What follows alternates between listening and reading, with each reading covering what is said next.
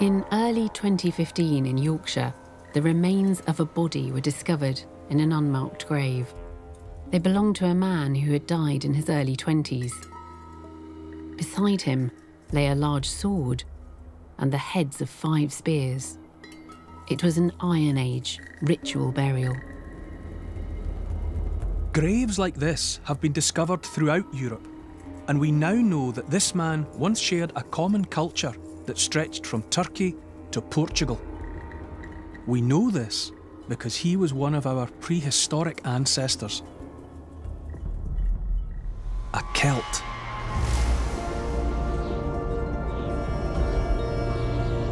In Britain, we're never far from our Celtic past. The Celts seem to belong to a shadowy, wilder, more primal time than anything in more recent history. But much about their origins, beliefs, and ultimate fate remains a mystery. But a story etched in vivid colour is how these powerful tribal people battled for survival against their arch-enemy, the Roman Empire. From the first Celtic raiding parties that rampaged through ancient Italy, to Julius Caesar's campaign in Gaul, and the Celts' last stand under the warrior queen Boudicca. One of the greatest cultural conflicts that still defines our world today and reveals Europe's most enigmatic ancient people.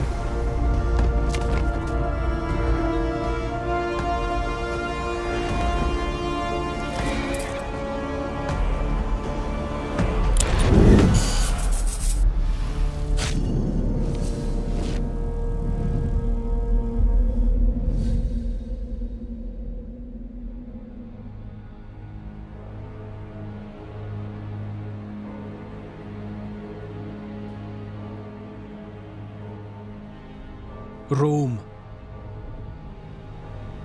Once the heart of Europe's greatest empire.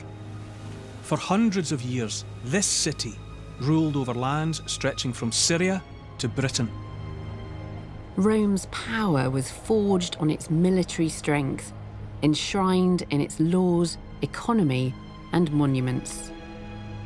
But even before this empire spread across Europe, it would be challenged by powerful barbarian forces from lands north of the Alps.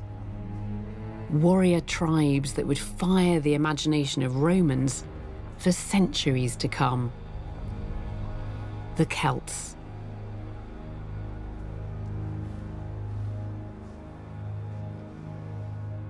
This is the Roman image of the Celt.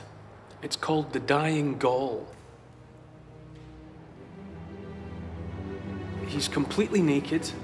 He has tousled and unkempt hair, a moustache, and around his neck he's wearing a torque, which is the ultimate status symbol of the elite Celtic warrior. In Roman eyes, this is the quintessential naked savage. And more importantly, it's a naked savage who has been subdued and defeated. Here in his side, he's bleeding from a mortal wound, and in his agony, he's dropped his sword to the ground and then slumped alongside it, awaiting death. It's a beautiful and very powerful and moving work of art, but it's also propaganda. This is how Rome wanted its citizens to see, to perceive the Celtic opponent. As noble, yes, but essentially a savage. A powerful, potent image to set against the idea of Rome as a disciplined, ordered, civilizing presence.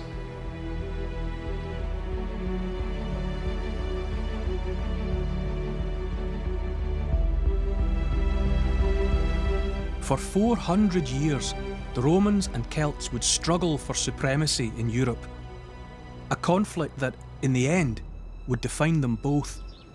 But while Rome would celebrate its victories in monumental architecture, the Celts would gradually fade from history. One big difference between the Celts and the Romans is that the Celts left us no written records of their own.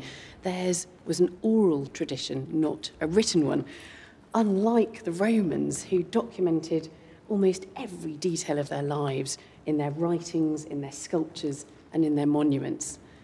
But the Celts aren't entirely invisible to us. The world that they left behind is there to be discovered beneath our feet. Throughout Europe, archaeologists are unearthing the world of the ancient Celts. I'm in central France in Champagne country, and here on the outskirts of Boucher in April 2013, a team of archaeologists found something very exciting indeed. They were investigating this area simply because this is going to be the site of a large new warehouse. And what they stumbled across was a burial site. They discovered the graves of 27 men and women, and they'd been buried here in the 4th century BC.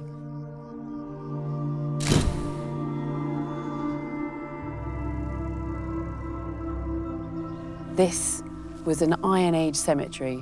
The people buried here were Celts. Finds like Boucher give us direct insight into who the Celts really were.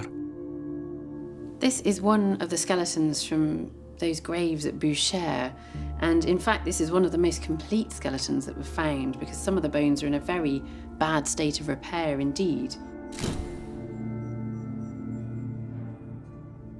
Now, I've looked really carefully at these bones and I can't see any signs of injury or disease on them, but in fact there are some marks, or perhaps I should say stains, just here on the left forearm bones. Now, this isn't a disease, this is where something made of copper or copper alloy has lain very close to these bones in the grave.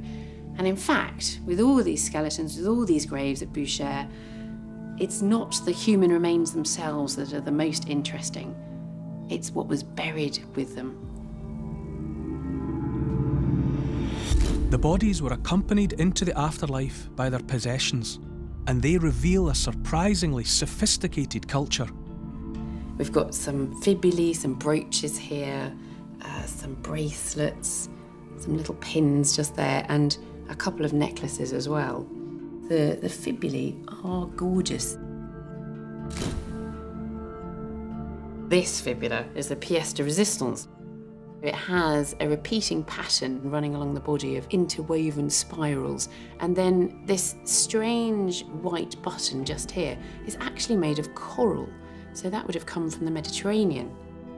This is a fairly classic Celtic torque.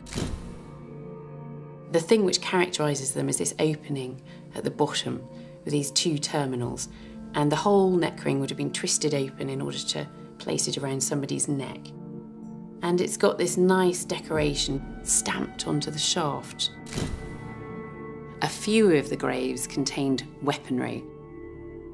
And these swords are absolutely beautiful. They are still in their scabbards, and the degradation of the iron has meant that it's sprung apart, so you can actually probably see the sword sitting inside there.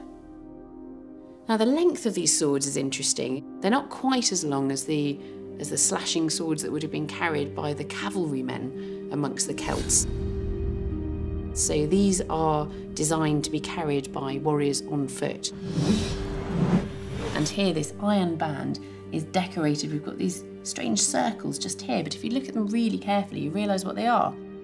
These circles, which are made of coral, are the eyes of 2 dragons.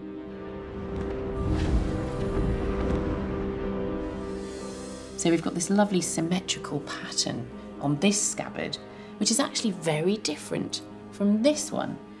Both these styles are typical of the period, but they're very individual at the same time. And you can imagine that these swords would have been very prized personal items. The picture emerging is that the Celts were a people with individual style and technical skill who took pride in their appearance and weaponry. It's a far cry from the naked savage depicted by Rome.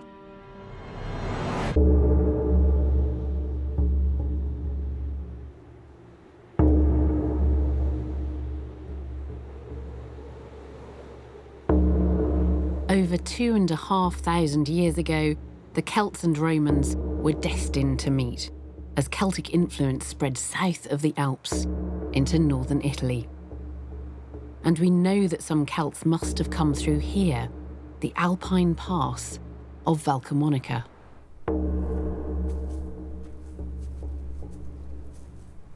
Carved, etched into the rocks hereabouts are markings that some archaeologists believe could be the very earliest depictions of Celts. As they came through these high alpine passes, they encountered a mountain people called the Comuni, and it may well be the case that it was those Comuni who made these marks in the rocks and so created the very first indelible record of what the Celts looked like and what they had. And what you've got on here is something really quite remarkable. Most obvious, perhaps, is a depiction of a four-wheeled vehicle, a chariot. Elsewhere, there's a couple of warriors, or at least figures who seem to be armed with spears and shields, but it's a fabulous, unforgettable snapshot of what someone saw when a new people arrived. What is clear is that the Celts who ventured south were ready to fight. This whole area is just peppered, littered with the rock carvings, so that you've even got to look underneath the leaf mould in case you're missing something. You clear it away. And look there, right away. That's fantastic. You see that figure there, look? A man, his head, two legs, he's got shoes on, and he's holding a spear. And then in his left, well, that's either a small kind of buckler-type shield, or it could be a trophy. It could be a man's severed head, who knows? And so it goes on. Just got to keep revealing the canvas. There's more. There's a crowd of them there, armed with spears and shields and swords. More of them. They're fantastic. Everything about it seems to be either warlike and aggressive or jubilant. You know, the figures are either threatening combat or they're celebrating victory, but they're very much alive. Whoever saw them and decided to commit their image to the rock had been impressed and wanted to make sure that some aspect of their arrival was remembered. The Celtic tribes were migrating, taking new lands and moving south towards central Italy. The ordered, structured world of Rome had a storm coming.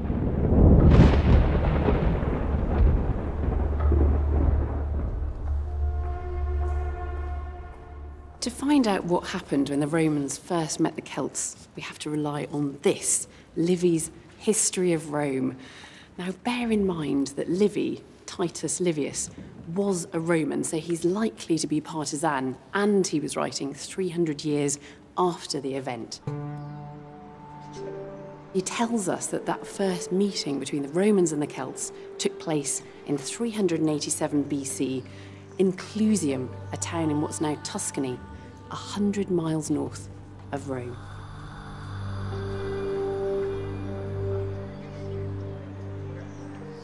It's hard to believe, strolling around this peaceful Tuscan hill town today, but events that unfolded here would set in train centuries of conflict and bloodshed.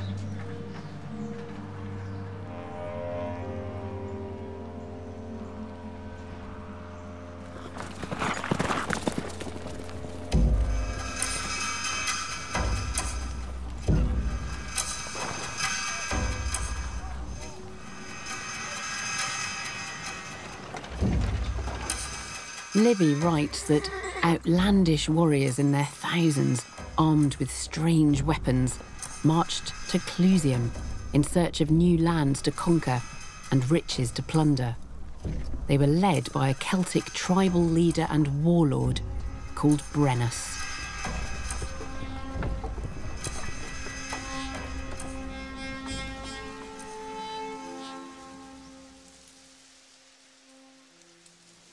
While the Celtic horde descended upon Clusium, the town's officials sent word to Rome asking for armed protection.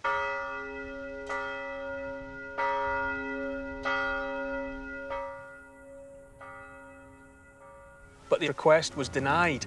Instead, Rome sent 3 of her ambassadors to negotiate a peaceful settlement.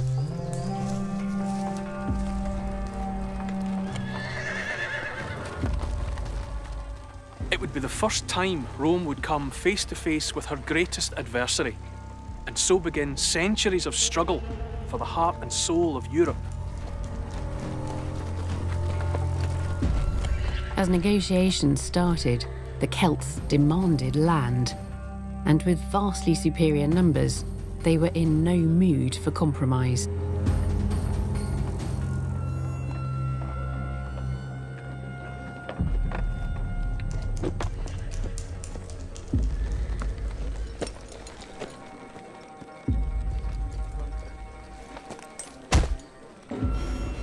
There was a fierce argument, and in the heat of the moment, a Roman ambassador stabbed his spear through a Celtic chieftain's heart, killing him instantly.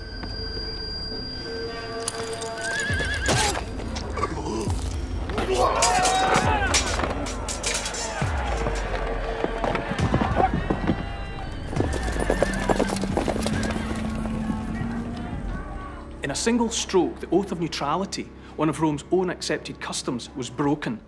The Celts demanded that the Roman in question be handed over to them for suitable punishment. The demand was ignored. Big mistake. Livy wrote, "The Celts flamed into uncontrollable anger and set forward with terrible speed, covering miles of ground. The cry went up, 'To Rome!'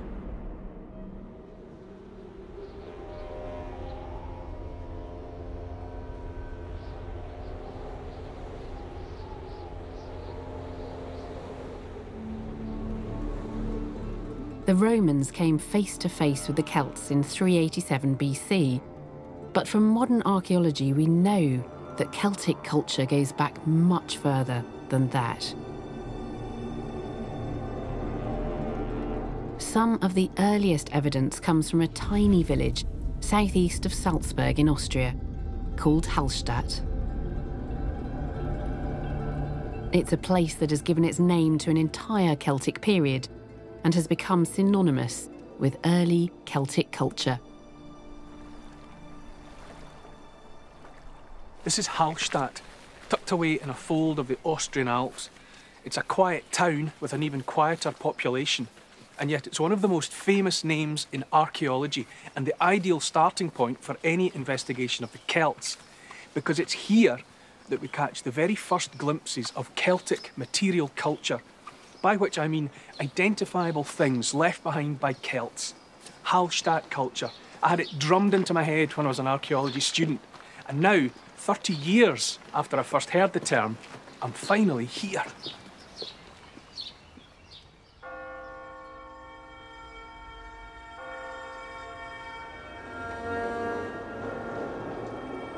Starting in 1846, archaeologists at Hallstatt gradually unearthed over 1,000 graves, out of perhaps 5,000 scattered across the upper valley, an entire city of the dead.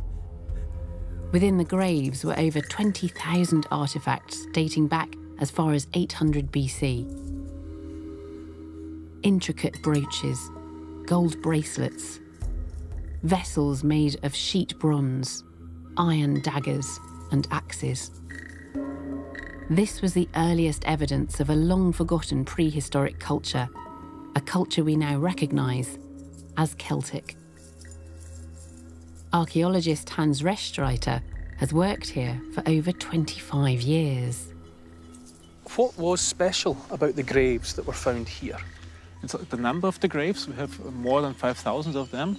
And also the grave goods we found within the graves. We have a lot of jewelry and other luxury products in the graves. Here in Hallstatt, more than 60% of the graves are with a lot of grave goods. Ah, right, so the majority of people who died and were buried in these graves were rich enough to take stuff with them? Yes, that's it. How do you know this wasn't a graveyard for the wealthy? How do you know the poor weren't buried somewhere else? No, the traces on the skeletons, the muscle marks, show that also the people in the rich graves have worked their whole life long. And these muscle marks show traces of heavy workload. So what kind of activity creates that kind of build-up of wear and tear on the bones? For the women, for example, we see that they have a heavy workload on one shoulder. It seems they have carried heavy loads on one shoulder. Right. And for the man, we have no muscles on the legs, Right. but we have a lot of muscles here on the shoulders. Right. So whatever it was they were doing required upper body strength. Yes. But not a lot of moving around. No, yeah. Right. What made Hallstatt unique can still be found buried deep inside these mountains. A valuable commodity that made the ancient people who lived here rich and Hallstatt famous.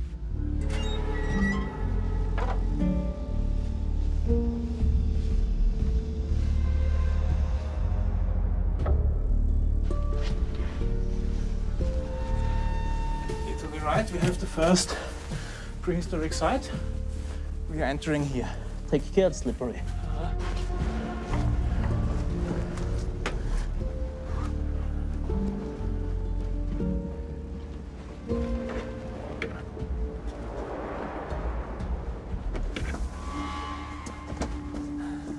Right. Now this tunnel is a little bit different than the one we walked up. Oh yeah, it is. Here we see the remains of one of these huge prehistoric tunnels. So you've re-excavated a space that was originally made 3,000 years ago. Wow. And the shining's a crystalline sand. That's the salt. That's the salt, yes. That's poor rock salt. This is the salt the prehistoric miners were looking for. And this salt is heading in this direction, so the prehistoric miners followed the direction of the salt. Salt was highly prized as a vital preservative in the ancient world, and the Celts of Hallstatt mined it on a massive scale. This mountain is riddled with huge excavated galleries, up to 200 meters long and 20 meters high. Everything the miners left behind is preserved perfectly. Here you see thousands of burnt down tapers to illuminate the light. Oh, the tapers from the end of flaming torches. Yes. And this is everything that the wealth of Hallstatt society, Hallstatt culture was all built on. It's this. So that explains the marks on the skeletons in the graves. It's the labour in here. Oh yes, it is. The tool handles we find in here, these are the handles of the bronze picks to break these huge plates of salt. And the work with those picks explains that the marks on the male skeletons, and we think that the marks on the female skeletons are from the carrying these huge plates of salt. So they bear the marks of a lifetime of labour on the skeleton. Yes. So for the Hallstatt people, this was their life, this was their surrounding, it was quite normal. They were subterranean. Yeah, oh yeah. Within this ancient mine are also very personal reminders of the people that worked here. So am I right in thinking that there is proof of a life? Oh yeah, this is a prehistoric excrement. I'll be honest with you, Hans, I never expected to catch this intimate a glimpse of a Celtic salt miner. Yeah. I feel a strange sense of communion and brotherhood. Oh yeah. And in these excrements we also find the eggs of parasites. So we have the proof that nearly all the miners had parasites in their stomach. So it was not a nice time more than 2,000 years ago. And if it gets wet, it still smells. Oh no, that is yeah. Unbelievable. The Iron Age is alive and well down here. It's preserved because of the salt in here. It's my first salted poo. The salt from this mountain was of such high quality it became a prized commodity traded throughout the region. The people of Hallstatt grew rich from this white gold at a time when another commodity was starting to transform prehistoric society: iron.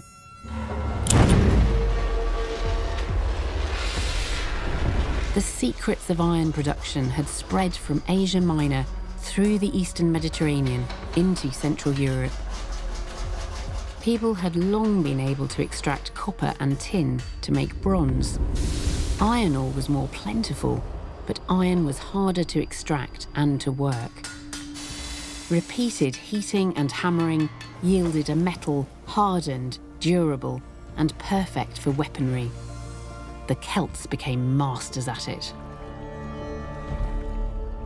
The extraordinary finds at Hallstatt revealed the Celts as wealthy, industrious, and technologically sophisticated. It was the birth of a new and very distinctive culture, one that would grow, influence, and ultimately dominate Europe. Hallstatt would become famous as the birthplace of a new culture that thrived and spread across great swathes of Europe. By 500 BC, the Celts had arrived in northern Italy. And by 387 BC, having been wronged by Roman ambassadors at Clusium, the Celtic chieftain Brennus and his men were marching south to Rome, hungry for revenge. The Roman army, having received word of the approaching Celtic horde, marched north to meet them, led by General Quintus Sulpicius. Sulpicius had 6 legions under his command, approximately 24,000 soldiers. Just 11 miles from Rome, he encountered his enemy on a plain next to the River Allia. This is by no means the most atmospheric place. Right behind me, there's a high-speed rail track. The whole area is crisscrossed with overhead power lines. But we believe that thousands of people died here. This is the battlefield of Allia, where the Roman army came face to face with the Celts for the very first time in pitched battle. And it's worth remembering too that the Roman commander, Sulpicius, had next to no knowledge of his foe. He knew nothing about their tactics or their weaponry, and furthermore, he'd been caught on the hop with hardly any time to prepare for what he could now see was ahead of him and coming his way. Mike Loades, an expert in ancient military tactics, has been piecing together what happened on the battlefield nearly 2,500 years ago. Hey, Neil. How are you? Good to see you. You too, you too.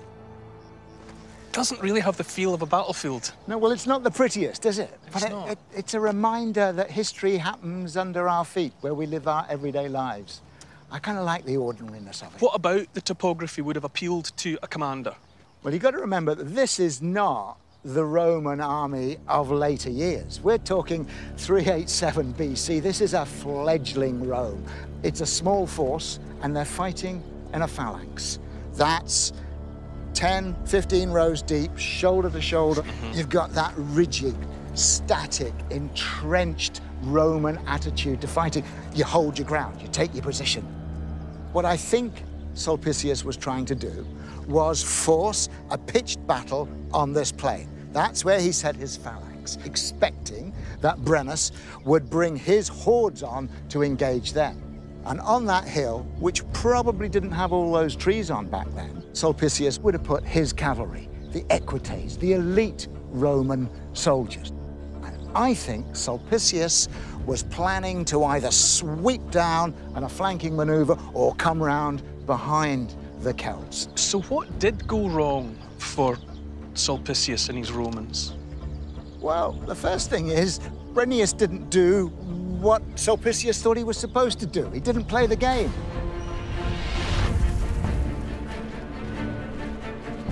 He didn't let his undisciplined hordes rush forward. He had control of them. And they went streaming up that hill, and they drove that elite Roman cavalry off the battlefield.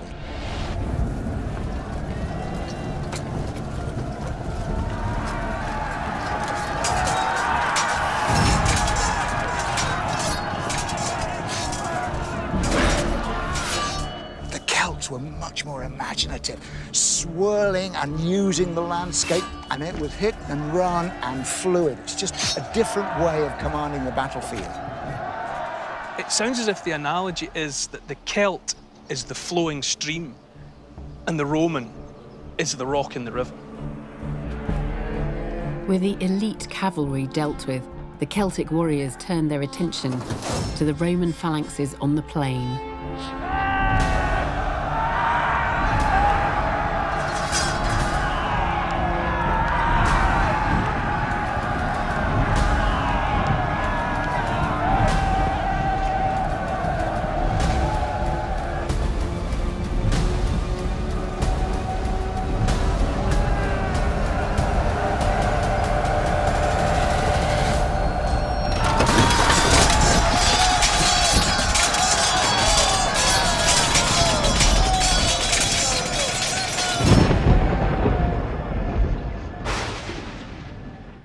Overrun and outmanoeuvred, the Roman legionaries fled in panic, terrified by the Celtic charge.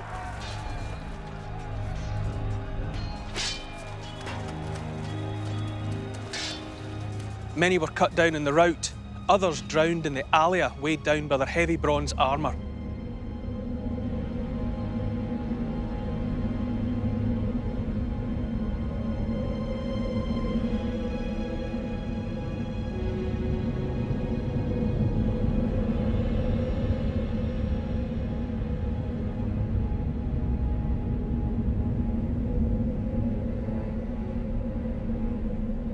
The Romans would later claim they lost 20,000 men that day. The city of Rome was left to its fate. The Romans may have thought their enemy had come out of nowhere, but the Celts had had connections with the Mediterranean world for years. Hill forts are iconic features of Celtic Europe. Iron Age castles that were the homes of chiefs and great centres of power. Hoineberg, built in the 6th century BC, lies nearly 250 miles west of Hallstatt in southern Germany. This is Hoineberg. And in 600 BC, this whole place would have been covered in Iron Age buildings. And archaeologists are arguing that we shouldn't just view this as a hill fort, but that this was a city, perhaps the first city north of the Alps. The Celtic city of Hoineberg is estimated to have had a population of 5,000, and its construction was on a grand scale. A 5-metre-high white wall surrounded the entire citadel, punctuated by huge defensive towers, which were further protected by a large earthen ditch 6 metres deep. This was architecture designed to be impregnable and to impress. Dirk Krause is the head of archaeology at Hoineberg. These walls, these are pretty magnificent, aren't they? They're much more magnificent than I expected, I think, for an Iron Age fort. Yeah, because they are unique, they are very extraordinary. Normally they built with timber and stone and earth, but here they used limestone foundation, and above they built with mud bricks. And this painting is necessary for the protection of the mud bricks, because we have bad weather here north of the Alps. It's also for demonstration of power, because these walls were seen from miles away. So everyone who came here knew this is a mighty site. Oh, so this is what the walls look like underneath all that white paint? Yeah, these are the mud bricks. They're not baked clay bricks, but they are dried in the sun or at the air. So just how unusual is this style of building for the Iron Age? It's extraordinary. They didn't build with mud bricks north of the Alps. Never. Never before and never afterwards. Where has this idea come from? Now, for a long time it was a mystery where this idea came from. But the combination of mud bricks and of towers, which were built in the citadel wall here, you find it only in the Phoenician culture, for example, in the Levante or in Sicily or in the Iberian Peninsula. So maybe an architect came here who learned to build in a Phoenician context. It's an example of this Mediterranean influence, I think, centuries before you think Mediterranean influence really takes off with the Roman Empire. Yeah. When you get up on the top of the Hoineberg, you realise just why it was such an important site. It dominates the landscape, but it's also extremely well connected within this landscape.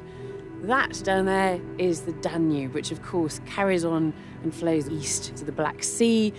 And to the south of the Hoineberg, the Rhine rises. These are really important river routes, but there are also important overland routes nearby as well, the autobahns of the Iron Age.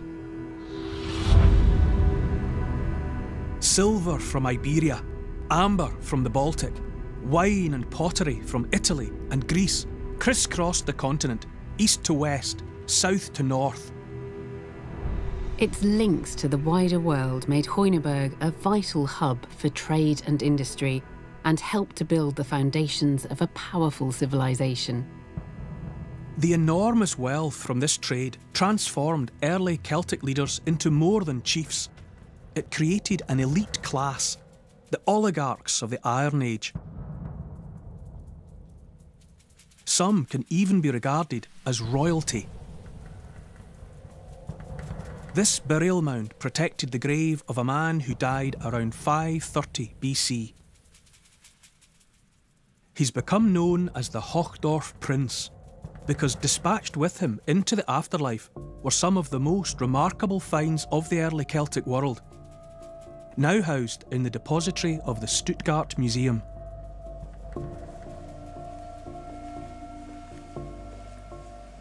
This is fantastic. Just look at this. This is the couch that the Hochdorf Prince was laid to rest on in his tomb. And it's made entirely out of sheet bronze, riveted together. We've got this wonderful hammered pattern, stylised warriors fighting in single combat. And then at each end we've got the representation of a four-wheeled chariot pulled by two stallions with a warrior holding a shield and a spear.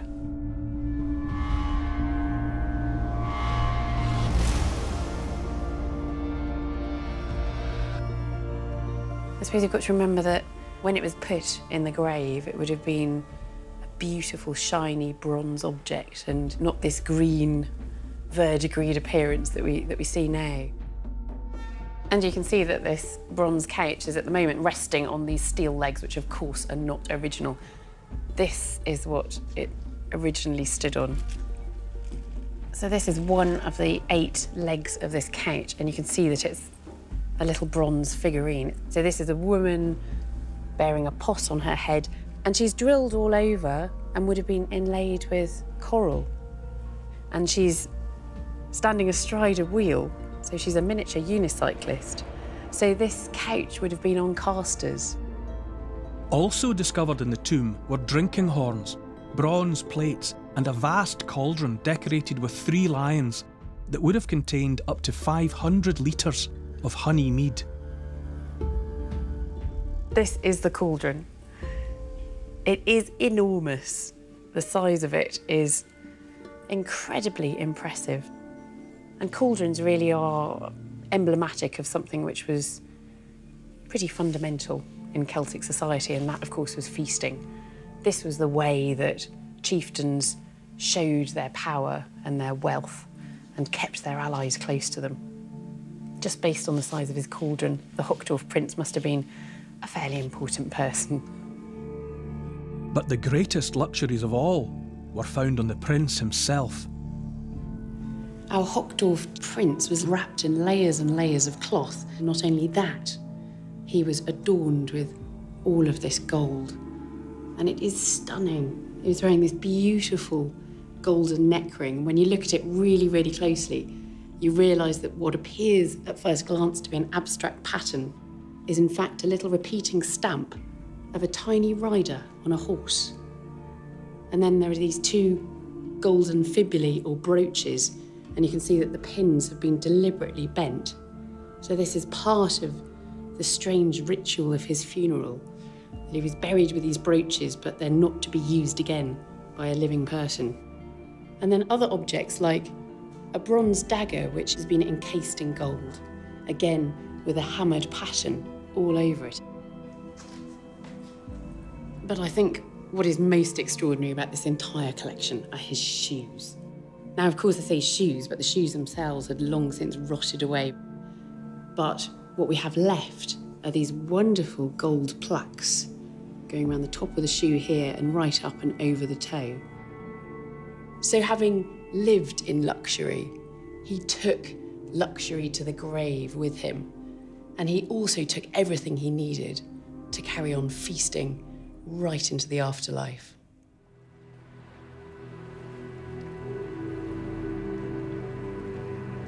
From the tiny alpine village of Hallstatt had grown one of Europe's great ancient cultures.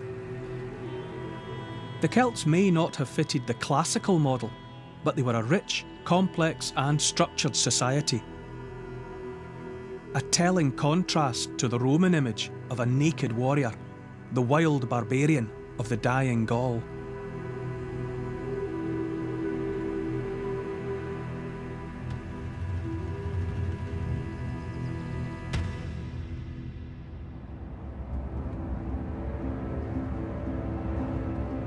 I learnt the accepted theory as an archaeology student, but brand new research is suggesting that Celtic origins might be far more complex and intriguing.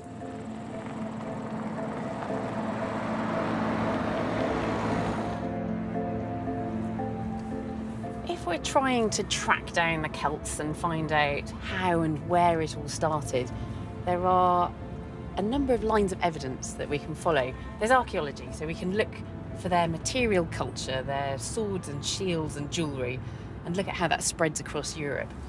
But we can also look at language, because we believe that these Iron Age tribes spoke very similar languages, and that we have surviving Celtic languages in the west of Europe, in Wales, in Scotland, Ireland, Cornwall and Brittany.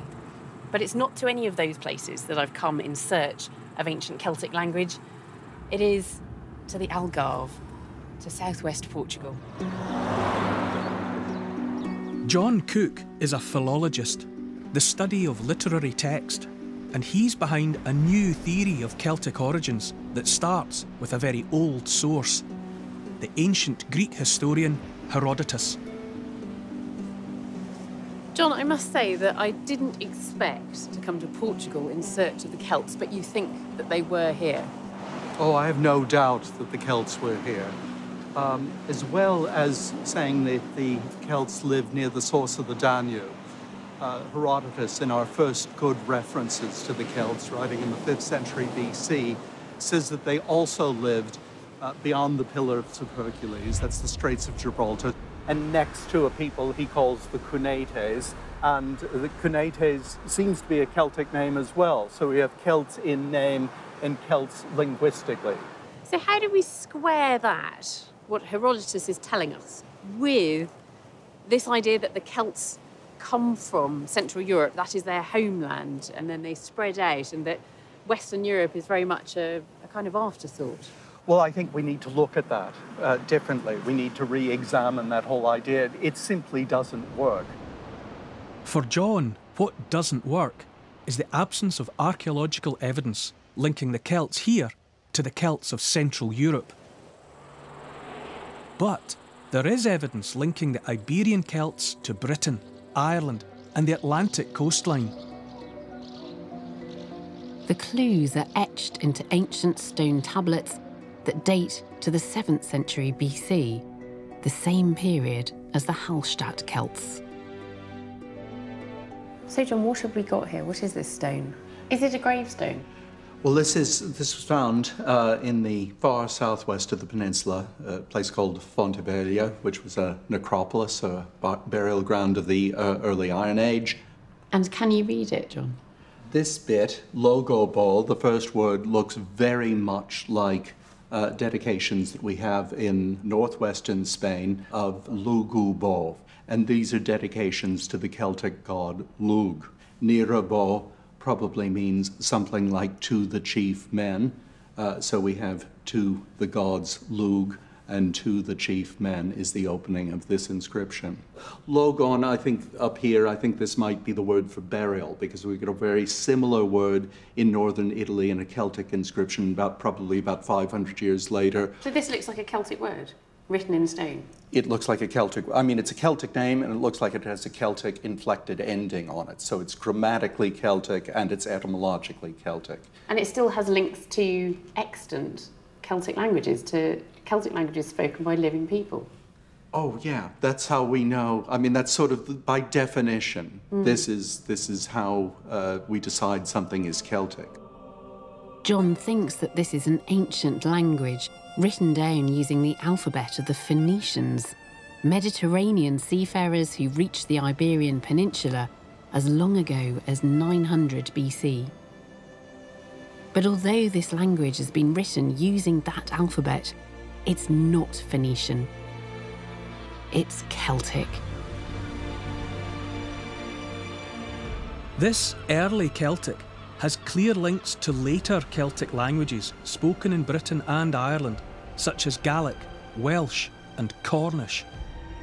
And John believes that Bronze Age traders and seafarers used this Proto-Celtic as they traded silver, copper and tin up and down the Atlantic coastline, from Portugal to northern Spain, Brittany to Ireland and the West Country. And for me, this is really exciting because this is new. This idea is turning what we think about the Celts totally on its head. Instead of thinking about a migration out of Central Europe, we've got something really interesting happening on this Atlantic fringe, something that could actually be the origin of the Celts. This new theory suggests that rather than being invaded by Iron Age Celts, our Celtic heritage arrived in Britain during the Bronze Age, using a very different mechanism. So, my Celticness might have much more to do with the exchange of ores and ingots than with the blood and gore of a raiding party.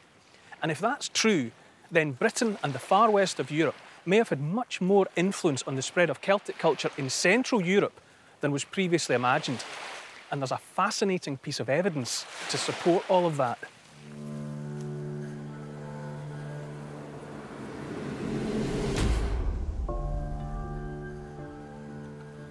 This is a Gundlingen sword, an early Celtic sword. It has this elegant leaf shape, then it sweeps back into a big broad pommel. It's typically Celtic. Now, a generation ago, swords like this were cited as evidence of the spread of the Celts into the West from Central Europe. So you'd find them made of iron all over central Germany and France. But recently, archaeologists have been finding lots of swords like this in Britain, made of bronze, just like this one. They're from the early 8th century. They're before Hallstatt. It suggests that it may have been swords made in Britain from bronze that influenced the weapons technology of the early Iron Age, spreading from west to east, from Britain to Central Europe, and not the other way around.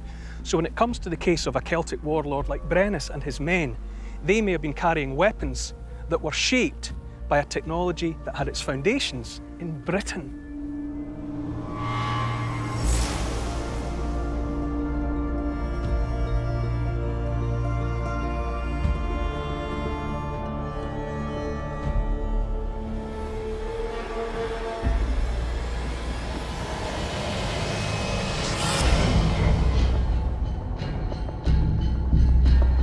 In 387 BC, for the first time, the Celtic and Roman worlds had clashed at the Battle of Allia. According to the Roman historian Livy, 20,000 legionaries had lost their lives that day, leaving the city of Rome at the mercy of the Celtic army, under the command of Chief Brennus.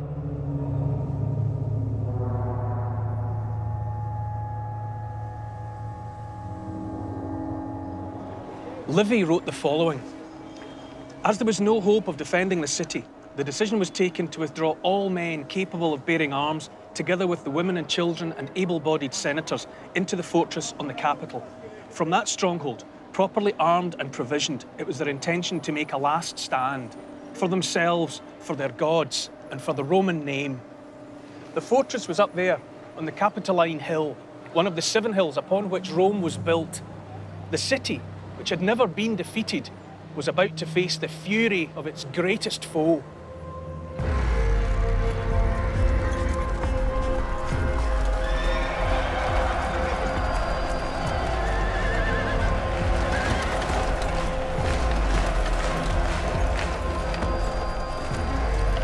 Livy wrote, "Then news came that the Gauls were at the gates, and all too soon cries like the howling of wolves and barbaric songs could be heard."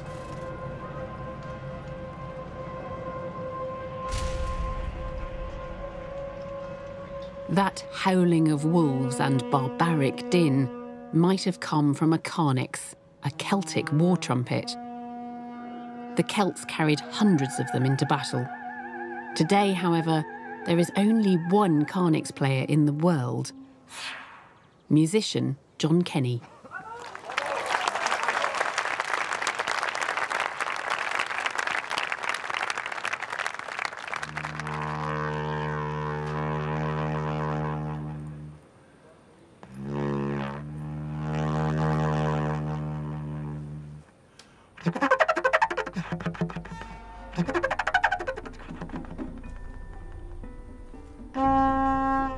The carnix clearly was used to strike fear into enemies in battles.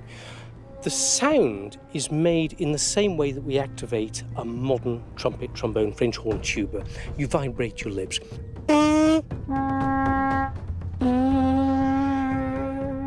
But with this instrument, the sound is entrapped in a bronze skull, and the skull works exactly like our skull, because our vocal cords are amplified by all of the nasal passages and the shape, form of our skull.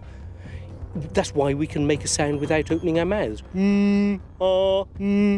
It's exactly the same with this instrument. So the sound isn't projected forward, it's radial, and that's extremely unusual in the world of musical instruments.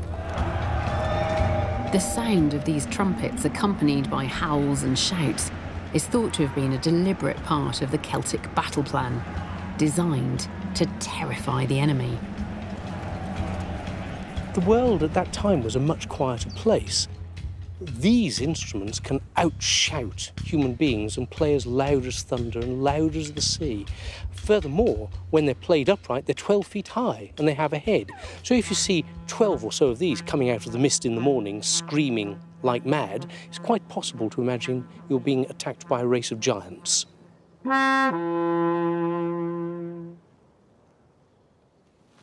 there we are. By the time the Celts entered the city of Rome, its citizens had either retreated to the Capitoline Hill or fled. The streets were empty.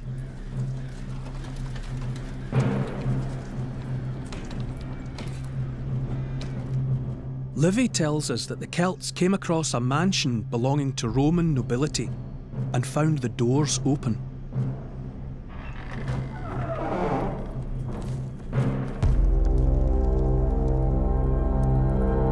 Suspecting a trap, they entered cautiously. But the only thing waiting for them was a group of elderly Romans sitting motionless in an act of silent defiance.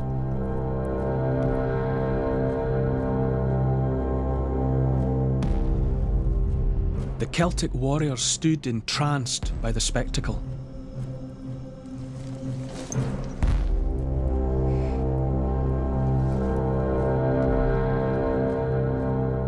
On an impulse, a Celtic warrior reached out with his hand and touched the beard of one of the seated figures.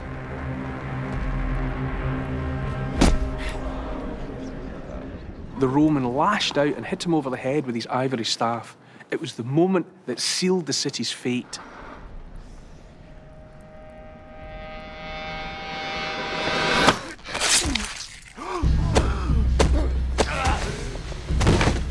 Enraged, the Celtic warriors butchered the old men where they sat and looted and burned the imperial city to the ground.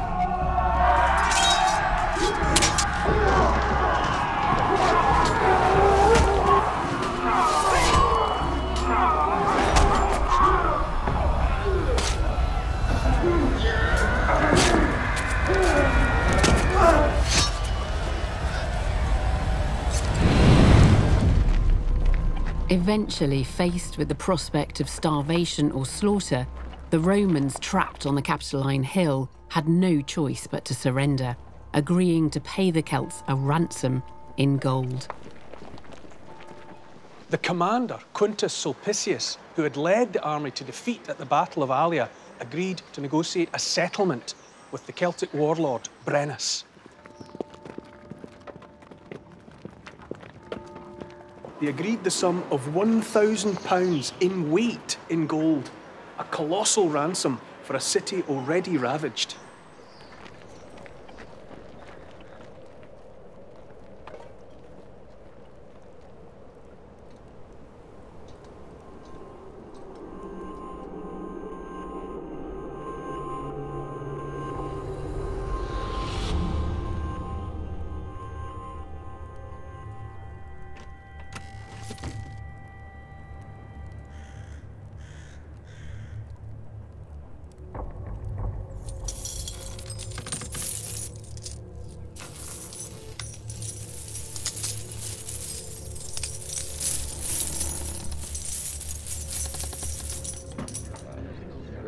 just to add insult to injury, Brennus used weights that were heavier than normal to weigh the gold. It was the second time he had outwitted Sulpicius.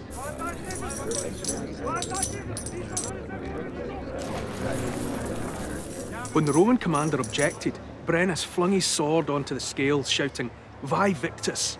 Woe to the vanquished.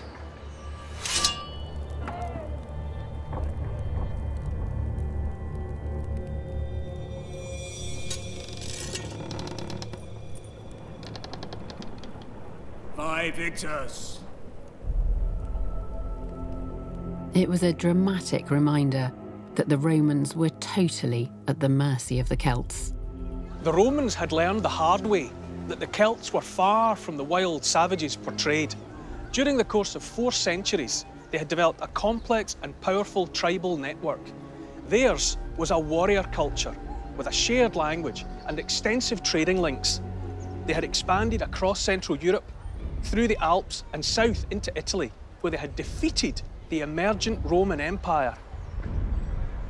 In the years that followed, Rome was rebuilt and defended by a new impregnable barrier, the Servian Wall. It was a permanent reminder to its citizens of their defeat at the hands of the Celts. They were resolved never to let their city fall again. For Rome, it was a new beginning. And over the next few hundred years, the Romans would collide again with the Celts and battle for survival, for land, for the very heart and soul of Europe. Next time, 300 years later, we discover the golden age of the Celts and their expansion to the furthest reaches of Europe and beyond. In France, Rome's greatest military general, Julius Caesar, is challenged by a warrior king commanding an army of 250,000 men. At stake is the survival of the Celtic heartland of Gaul.